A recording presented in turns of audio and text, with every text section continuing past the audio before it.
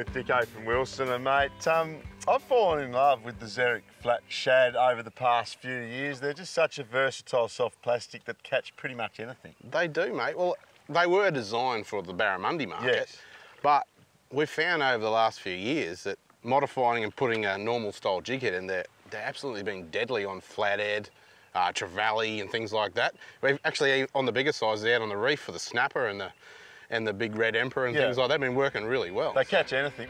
Come here, fish. Come here, fish. Come here, fish. Come here. Come on, come on. Don't be like that. Don't be like that. That's a good fish, Nick. That could be a good fish throw, yeah. Outstanding. On the old Flat Shad Hardy. Mate, that is a great fish. We're happy with that.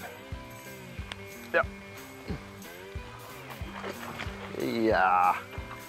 Gee whiz, that's a good fish. Absolute ripper. What did that take? Flat Shad. A Flat Shad. The barralua. The barralua, the best barralua money can buy. All right, mate, that is sensational. Beautiful. Was that your first cast in here, Dana? Second cast, mate. Yeah. Second cast in Meter Creek. What a fish. Good Oh, fish, better good fish. This is good. That's the Zerek Flat Shad. It You is. guys run all Zerek lures? Yeah, predominantly. Yeah. These flat shads in particular are great for this stuff. Best barrel lure going around? At the moment. Yeah, because you can just give them to someone who's never really fished. That's right. And they work themselves, so that big rubbery tail just works itself. Good for getting right in amongst the snags. Yeah. What makes them unique?